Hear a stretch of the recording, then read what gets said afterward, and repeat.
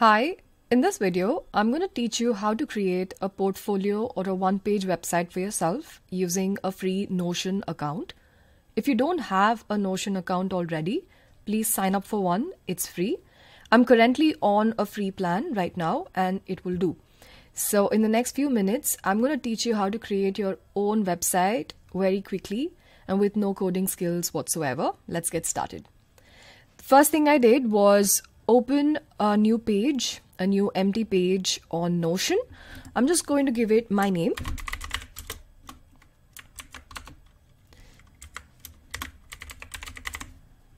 And we are going to continue with an empty template because we're going to keep it simple. Now, the first thing we want to add here is an image. There are two ways of adding images. The first one is the easier one where we want to add, we click on the plus button here and then we go down and click on image. Then we click on choose an image. I have one already and it gets uploaded. It's starting to upload, as you can see the progress here. In the meantime, I want to add the heading. I'm going to say, hi, this is Vency. And I want this text to appear on the right side of this image.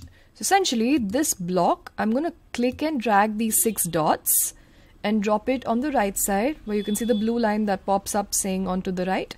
So you want to drop it there. And when you drop it there, it gets resized automatically because now there are 2 columns and you can definitely drag the size of these columns in this way. But for now, I'm just going to leave it here. Now I want this to be larger. I want it to be heading 1. So I'm just going to click on turn into heading 1. Vency. Now I think I already have some text from my website that I'll just copy paste for our reference. Now if you want some space on top of this, you could just click and drag this block on top and it gets reorganized in this way.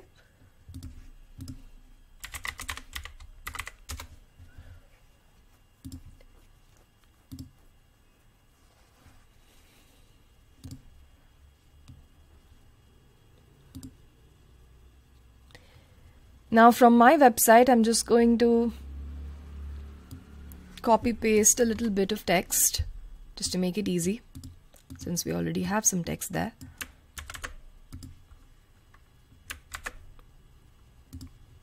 And this is how it will look. I think this looks good. Maybe this can be turned into heading 3. I think this looks nice. Yes, I think this looks good.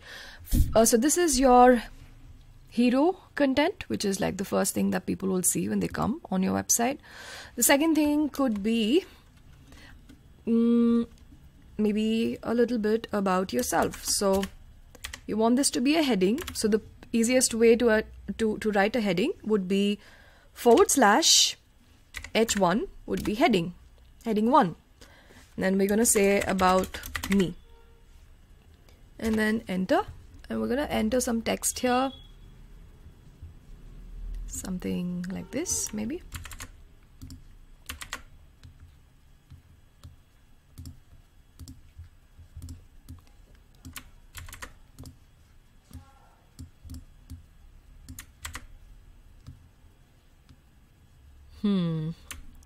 That did not get copy pasted well.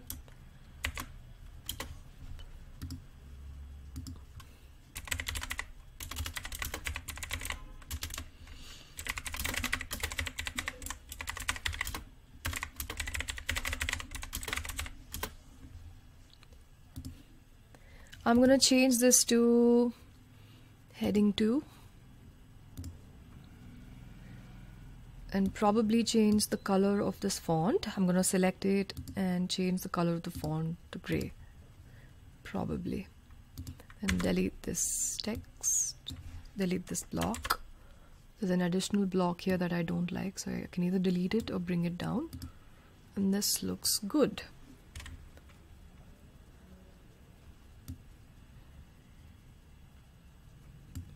I'm just going to bold it. Alright, I think it's shaping up quite well. Next, we're going to add a work portfolio. So H1, we're going to call it my work. And we are going to add a portfolio. What's the easiest way of adding a portfolio? I'm just going to show it to you. First thing we'll do is add a table. It's essentially a database. / table. Inline table will do. It's completely fine for now. We're going to say portfolio.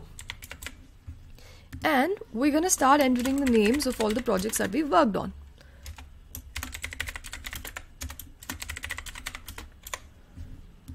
And maybe the tags could be company name. So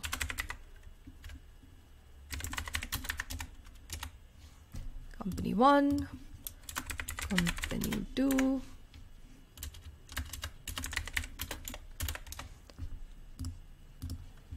company 3. All right. We want some more data here because we're going to change the view in just a minute. So we're going to add some images to represent the projects that you've done as well. So image related to the project, and this is going to be a files column. Another thing we can add here is dates work, and this is going to be a date column. Let's add the dates first. Let's say in company 1 we've worked from July 1st to end date July 31st of 2020. Project 2 we worked from August 1st to end date August 31st of 2020. In project 3 we've worked from December 1st to end date December 31st of 2020. All right, so these are the dates that we want to give. In a bit we're going to show this in a better form. Before that, we want the images for all these 3 projects, and the easiest way of doing this is, if you already have images, great. Otherwise, just go to unsplash.com or any other free images repository that's your favorite one. I like Unsplash a lot. So I'm just going to use a couple of these images. I'll use one. This looks nice. I'm going to right click this and I'm going to say copy image address. Go back to our table. Click on add file. Click on embed link. Paste it. And it's done. It gets uploaded. Takes a few seconds. Next, I'm going to go back and choose another one. Maybe this for project number 2. It's a vertical one, so it will get cropped, but I don't have a problem with that. Copy image address, embed link, and we're done. Next, we want one last image for project number 3. Let's go with this cute dog right here. This will also get cropped because it's a vertical image, but that's okay. Copy image address, image, embed link, and we're done. So essentially this is your portfolio. Now we want to show this in a pretty format. So what we're going to do is we are going to add a view to this table and we're going to convert it into a gallery. We're going to click on create because it will create a new gallery view for us. Now, because the default view is a table, that is what is going to open. So we're going to change this and bring it down. Now the gallery view becomes the first view by default.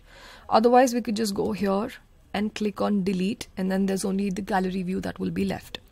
Now, this is not very helpful. So we're not very happy with this because it's all blank. So what we do is we go to these 3 dots in order to customize this gallery. And we click on properties of this gallery. Now the card preview is going to be the image of that card. So we don't want the page content, we want the file, which is the image, to be displayed as the image, and then you can see that images are up. Now what is the card size? These are medium size cards. If it's small, this is how it will look. Maybe this is good enough for you. Maybe you have like multiple projects and this is good, a compact view. Otherwise, we go back to properties and click on large. If it's large, it's slightly larger. I think it'll be better if you have another project here, so it'll be four projects and it's a nice symmetry. Now the last thing I want to do, actually I want to do two things. One is I want project 1, project 2 and project 3 to be displayed in that way. So one of the ways in which we can do it is go back. I mean, the simplest way is obviously just to reorganize it yourself manually. If you want it to be done automatically, go back to the table, click on a new column and you say order, make this a number. We click on project 1 should be the first one, and then project 2 should be the second one, and then project 3. Now we have the order here. We can now go back to the gallery and ask it to sort it in that way. So let's bring it back to the original order. Now we're going to go to properties.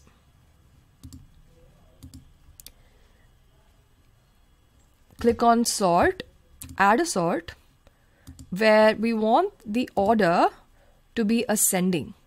The moment we do that, it becomes project 1, 2 and 3 automatically. The last thing I want to do here is show a few more details in each of these cards. So I go back to properties and I want to show the name of the company that we worked at, which is company 1, company 3, etc. And I also want to show the dates that I've worked from until. So this is all we want to show on portfolio, and we have a very nice neat portfolio ready. And every time you want to add something to this table, just go back to the default view and just add a new column and start writing, and add an image. Don't forget to add an image so the gallery view can get updated accordingly. Otherwise, you can simply click on here, click on new, and then add something new from this view where you add the name of the project, name of the company, dates, image, order, and so on. Now I'm going to quickly delete it. And we have 3 portfolio items in our work section. Then we can add a contact me form, heading 1, contact me, and I'm just going to mention thank you for your interest in my work. If you wish reach me on email at vensi@gmail.com or through my social media handles. Now this looks good, it's fine, but I want to give the social media handles as well. So I'm going to create a new block. I'm going to drag that block and put it on the right, and I'm going to say my Instagram, my Twitter, my Facebook, and I'm just going to adjust the column. Each of these will get a link. Click and drag, link.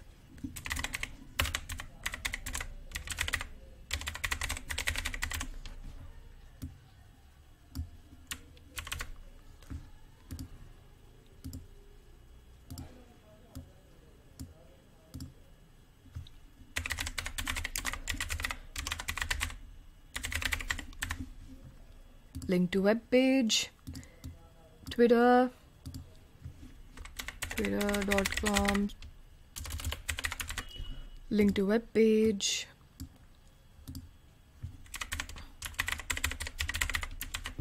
link to web page, and we're done. One thing you can do to customize these is just add a few emojis just to customize it a little bit.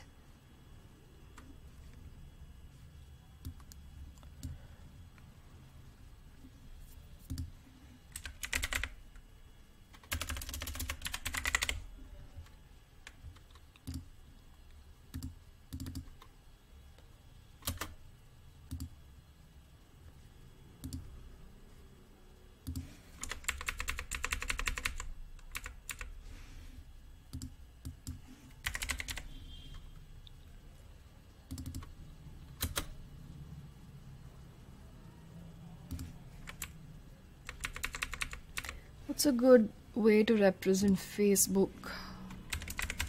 People, user, person,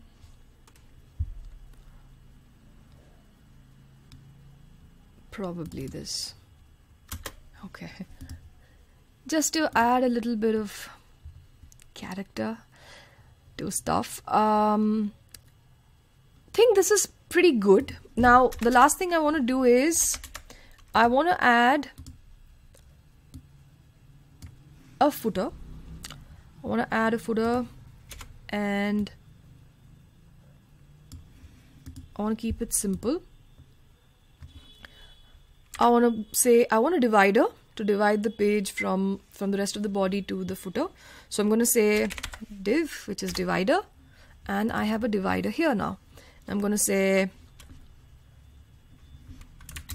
copyright.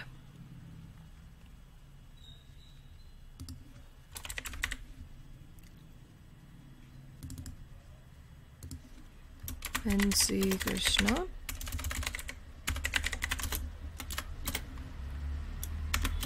All rights reserved. And I'm gonna show you how I would center this. Essentially, I want to create 2 extra blocks. I'll add 1 block on the left here, the other block on the right. Now it's centered. But since there's not enough space, I'm going to click and drag to make some more space and try to center it. I'm just eyeballing it at this point. And that's pretty much it. And we are done with a 1-page template of your own personal website. And all you have to do is click on share to web. If you don't want people to make a copy of this, stop them from duplicating by not allowing them to duplicate as a template, and just copy this link and you are good to go. If you open it on a private browser, it'll look exactly like this, except you won't find this new block here. It will be empty, but everything else will be the same. So that's pretty much it from my side. I hope that you enjoyed this video. I really hope that you try to replicate this for yourself. And if you found this helpful, do let me know. Thank you.